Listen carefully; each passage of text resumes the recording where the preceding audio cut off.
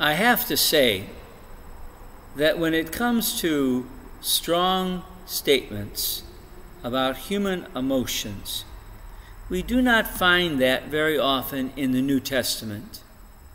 Yes, with regard to Jesus' agony in the garden and the suffering on the cross, you might say we might find some of the more deeper and revealing statements of feelings and emotions. But the Old Testament is filled with all of the different situations human beings find themselves in. Today's scripture passage for the 19th Sunday in Ordinary Time from the book of Kings describes the situation of Elijah in a particularly, you might say, revealing and important way.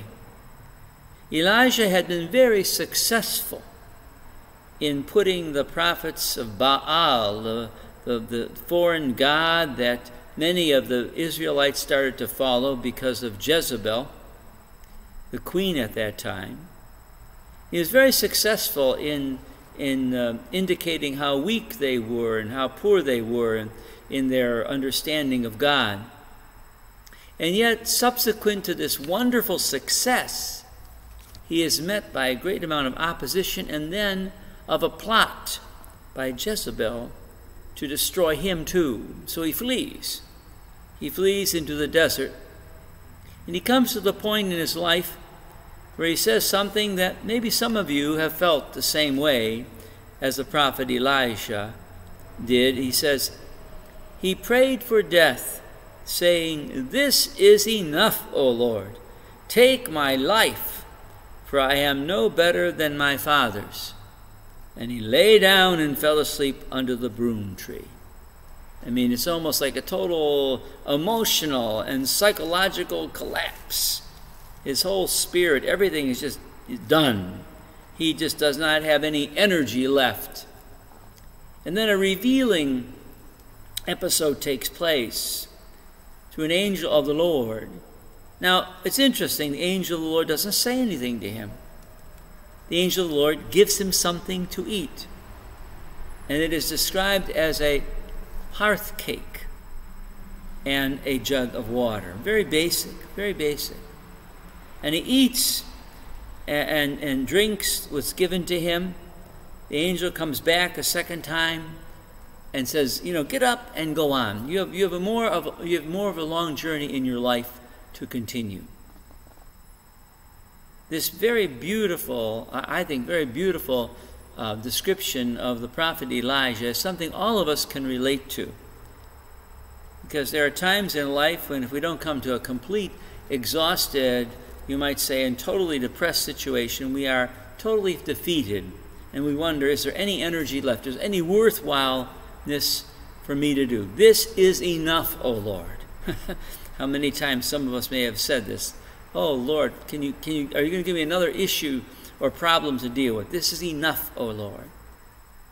But this scripture passage has so much implications for us who are believers in Jesus, and it corresponds in a very particular way to the gospel, which is from the Gospel of St. John. We continue to reflect on Jesus being the bread of life and what that means.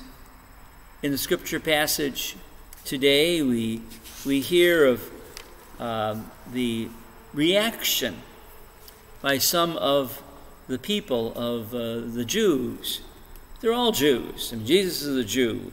The disciples that follow Jesus are Jews. Those who don't like Jesus are Jews. So everybody's a Jew, you might say, at least at this time in this gospel passage. But they start arguing with him. He kept saying, I'm the bread come down from heaven. And they say, hey, hold it a minute. We know who you are, Jesus. You're the son of Joseph. We know your mother and father, so please don't give us any kind of special dignity you have coming from God. And Jesus says, no, the Father draws you to me. You will understand that he is giving you life through me, and I am the bread of life that gives eternal life. It's very interesting. He says, I am the bread of life. And we who are Christians who participate in the Holy Supper of the Lord, know the meaning of that bread of life. And it really is something that sustains and strengthens. In a very real way, we might come to Mass or a Sunday saying, "This is enough, Lord. I just can't take it anymore." And if we open our hearts with faith and belief and truly partake of this holy bread that is the body and blood of Christ, there's a marvelous outpouring of the Holy Spirit that can touch us and renew us and revivify us as God's people. It's very interesting that a hearth cake, what does that mean? It's something you would make like on a griddle, or you make right on the open fire. So it's not something very elaborate. It's not a cake like we think of the word cake, something very sweet. It's a very basic kind of food. It would be like a flatbread today. Maybe even like a pancake might be the closest equivalent to it. And our Eucharistic hosts, if you don't even know it, they are baked very, very shortly on a griddle, and then they're impressed, and they make those little round hosts out of like a long sheet of this bread, this unleavened bread that we use in the Catholic Church. So that's a hearth cake. In a very real sense, you are receiving the divine hearth cake. Jesus is the hearth cake of our lives. He is the one who gives us strength. I am the living bread come down from heaven. Whoever eats this bread will live forever. The bread that I will give is my flesh for the life of the world. Receive it, accept it, and discover, like Elijah, you'll have enough strength in your heart to continue the journey as he did. Get up, eat.